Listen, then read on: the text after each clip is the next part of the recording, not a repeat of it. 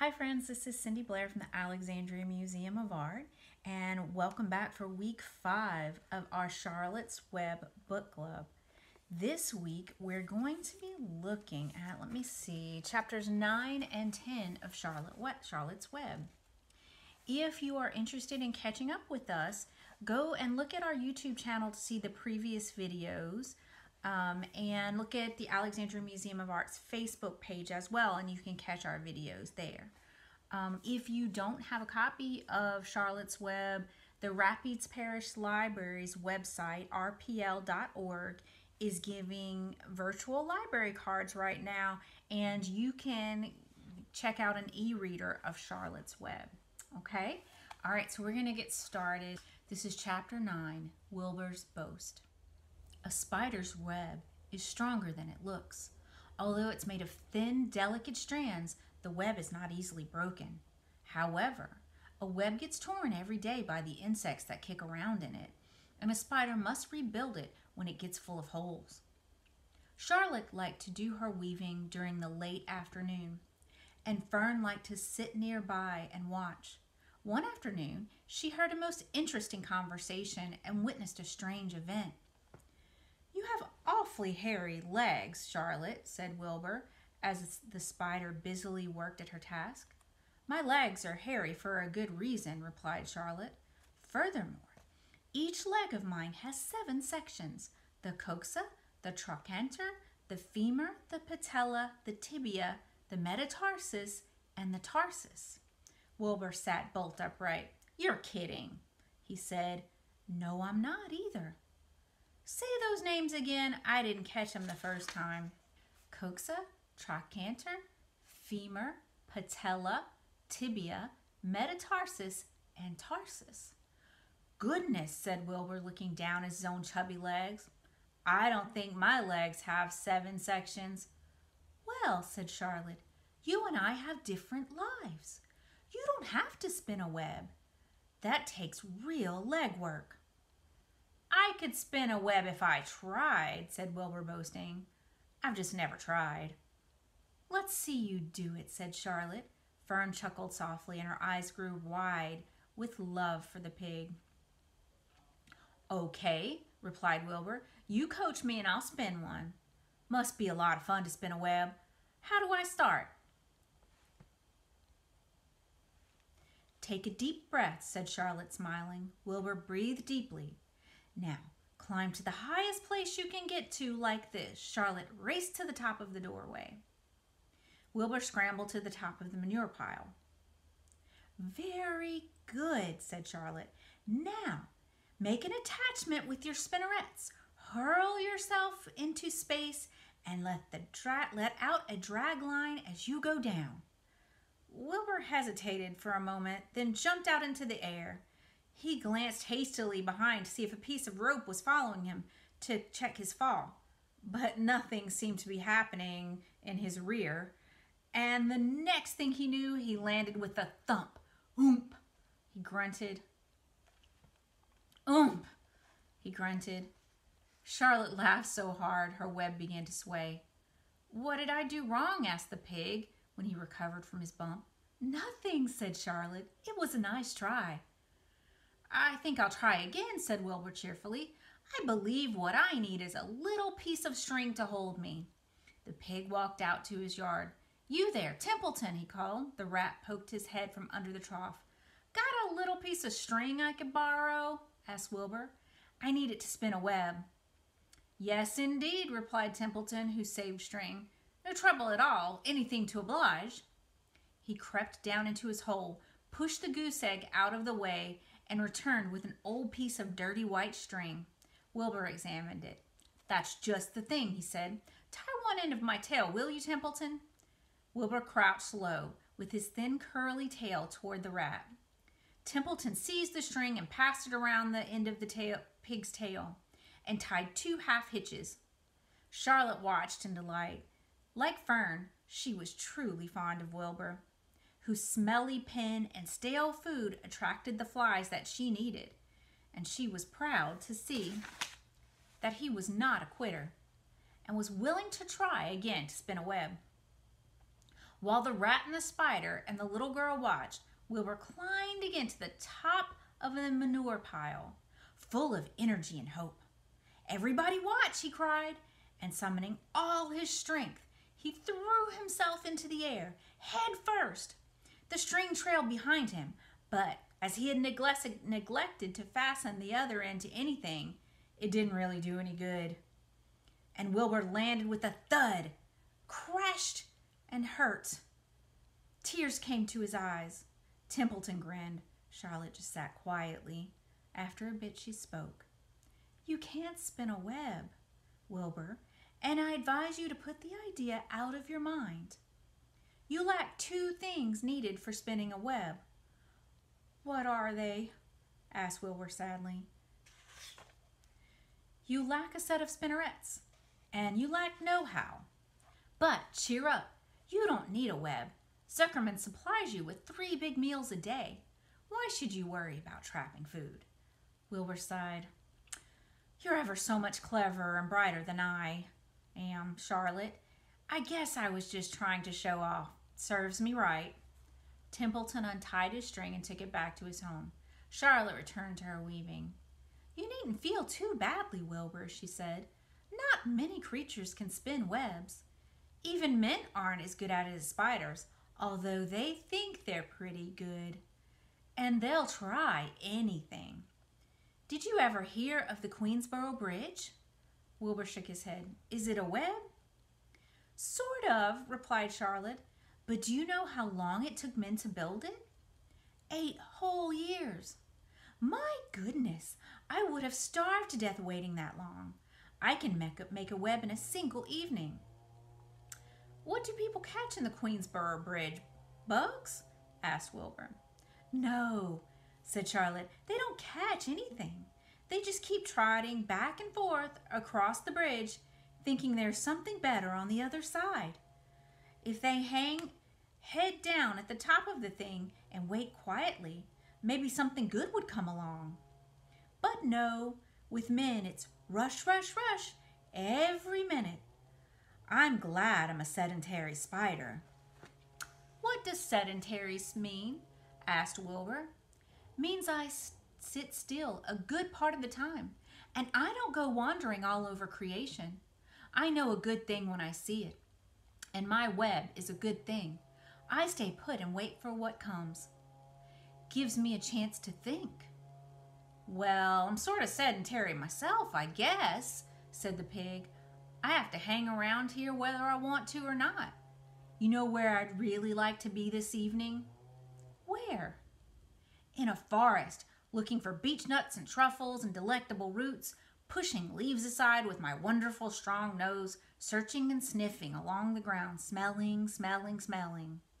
"You smell just the way you are," remarked the lamb, who had just walked in. "I can smell you from here. You're the smelliest creature in the place." Wilbur hung his head. His eyes grew wet with tears. Charlotte noticed his embarrassment, and she spoke sharply to the lamb. "Let Wilbur alone," she said. "He has a perfect right to smell, considering his surroundings. You're no bundle of sweet peas yourself. Furthermore, you are interrupting a very pleasant conversation." "What were we talking about, Wilbur, when we were so rudely interrupted?" "Oh, I don't remember," said Wilbur. "It doesn't make any difference. Let's not talk any more for a while, Charlotte. I'm getting sleepy. You go ahead and finish fixing your web, and I'll just lie here and watch you. It's a lovely evening." Wilbur stretched out on his side. Twilight settled over Zuckerman's barn, and a feeling of peace. Fern knew it was almost supper time, but she couldn't bear to leave. Swallows passed on silent wings in and out of the doorways, bringing food to their young ones. From across the road, a bird sang, "Whippoorwill! Whippoorwill!" Lurvy sat down under an apple tree and lit his pipe. The animal sniffed the familiar smell of strong tobacco. Wilbur heard the trill of the tree toad and the occasional slamming of the kitchen door. All these sounds made him feel comfortable and happy, for he loved life and loved to be part of the world on a summer evening. But as he lay there, He remembered what the old sheep had told him. The thought of death came to him, and he began to tremble with fear. "Charlotte," he said softly. "Yes, Wilbur." "I don't want to die." "Of course you don't," said Charlotte in a comforting voice. "I just love it here in the barn," said Wilbur. "I love everything about this place." "Of course you do," said Charlotte. "We all do." The goose appeared, followed by her 7 goslings. They thrust their little necks out and kept a musical whistling, like a tiny troop of pipers. Wilbur listened to the sound with love in his heart. "Charlotte," he said. "Yes," said the spider. "Were you serious when you promised you would keep them from killing me?" "I was never more serious in my life. I'm not going to let you die, Wilbur." "How are you going to save me?" asked Wilbur, whose curiosity was very strong at this point. "Well," said Charlotte vaguely, "I don't really know, but I'm working on a plan." "Oh, that's wonderful," said Wilbur. "How's the plan coming, Charlotte? Have you got very far with it? Is it coming along pretty well?" Wilbur was trembling again, but Charlotte was cool and collected. "Oh, it's coming all right," she said lightly. "The plan is still in its early stages and hasn't completely shaped up yet, but I'm working on it." "When do you work on it?" begged Wilbur. "When I'm hanging head down at the top of my web. That's when I do my thinking, because then all the blood is in my head. I'd be only happy to help in any way I can." "Oh, I'll work it out alone," said Charlotte. "I can think better if I think alone." "All right," said Wilbur, "but don't fail to let me know if there's anything I can do to help, no matter how slight." "Well," replied Charlotte, "you must try to build yourself up. I want you to get plenty of sleep and stop worrying. Never hurry and never worry. Chew your food thoroughly and eat every bit of it, except you must leave enough for Templeton. Gain weight and stay well. That's the way you can help. Keep fit and don't lose your nerve. Do you think you understand?" "Yes, I understand," said Wilbur. "Go along to bed then," said Charlotte. "Sleep is important." Wilbur trotted over to the darkest corner of his pen and threw himself down. He closed his eyes. In another minute he spoke. "Charlotte," he said. "Yes, Wilbur." "May I go out to my trough and see if I left any of my supper? I think I left just a tiny bit of mashed potato." "Very well," said Charlotte, "but I want you in bed again without delay." Wilbur started to race out to his yard.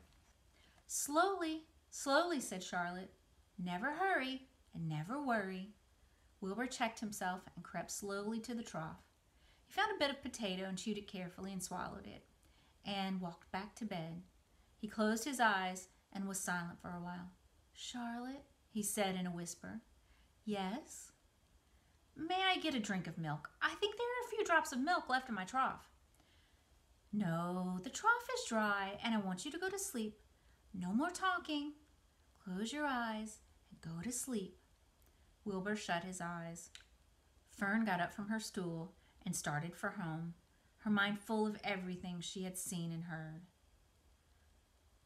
"Good night, Charlotte," said Wilbur. "Good night, Wilbur." There was a pause. "Good night, Charlotte." "Good night, Wilbur." "Good night." "Good night." All right. Chapter 10. An explosion. Day after day, the spider waited, head down, for an idea to come to her. Hour by hour, she sat motionless, deep in thought. Having promised Wilbur that she would save his life, she was determined to keep her promise. Charlotte was naturally patient. She knew from experience that if she waited long enough, a fly would come to her web. And she felt sure that if she thought long enough about Wilbur's problem, an idea would come to her head. Finally, one morning, toward the middle of July, the idea came. "Why, how perfectly simple," she said to herself. "The way to save Wilbur's life is to play a trick on Zuckerman." "If I can fool a bug," thought Charlotte, "I can surely fool a man. People are not as smart as bugs. Wilbur walked into his yard just at that moment. "What are you thinking about, Charlotte?" he asked. "I was just thinking," said the spider, "that people are very gullible." "What does gullible mean?" "Easy to fool," said Charlotte. "That's a mercy," replied Wilbur, as he lay down in the shade of his fence and went fast asleep. The spider, however, stayed wide awake, gazing affectionately at him and making plans for his future. Summer was half gone. She knew she didn't have much time. That morning, just as Wilbur fell asleep, Avery Arable wandered into the Zuckerman's front yard, followed by Fern. Avery carried a live frog in his hand. Fern had a crown of daisies in her hair. The children ran for the kitchen. "Just in time for a piece of blueberry pie," said Mrs. Zuckerman. "Look at my frog," said Avery, placing the frog on the drain board and holding out his hand for pie. "Take that thing out of here," said Mrs. Zuckerman. "He's hot," said Fern. He's almost dead, that frog." "He is not," said Avery. "He lets me scratch him between his eyes." The frog jumped and landed in Mrs. Zuckerman's dishpan full of soapy water. "You're getting your pie on you," said Fern. "Can I look for eggs in the hen house, Aunt Edith?" "Run outdoors, both of you, and don't bother the hens." "It's getting all over everything," shouted Fern. "His pie is all over his front." "Come on, frog," cried Avery. He scooped up the frog. The frog kicked, splashing soapy water onto the blueberry pie. "Another crisis," groaned Fern. "Let's swing in the swing," said Avery. The children ran out to the barn. Mr. Zuckerman had the best swing in the county. It was a single long piece of heavy rope tied to the beam over the north doorway. At the bottom end of the rope was a fat knot to sit on. It was arranged so that you could swing without being pushed. You climbed up a ladder to the hayloft. Then, holding the rope, you stood at the edge, you looked down, and were scared and dizzy. Then you straddled the knot so that it acted as a seat. Then you got up all your nerve, took a deep breath, and jumped. For a second, you seemed to be falling to the barn floor far below, but then suddenly the rope would begin to catch you, and you would sail through the barn door, going a mile a minute, with the wind whistling in your eyes, your ears, and your hair. Then you would zoom upward into the sky and look up at the clouds, and the rope would twist, and you would twist and turn with the rope. Then you would drop down, down, down, down out of the sky, and come sailing back to the barn, almost into the hayloft, then sail out again, not quite so far this time, then in again, not quite so high, and then out again, then in again, then out again, then in, and then you jump off and fall down and let somebody else try it. Mothers for miles around worried about Zuckerman's swing. They feared some child would fall off, but no child ever did. Children almost always hang on to things tighter than their parents think they will. Avery put the frog in his pocket and climbed to the hayloft. "The last time I swung in this swing, I almost crashed into a barn swallow," he yelled.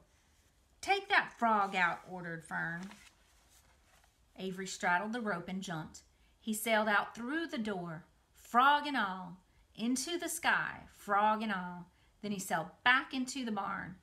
"Your tongue is purple," screamed Fern. "So is yours," screamed Avery, sailing out again with the frog.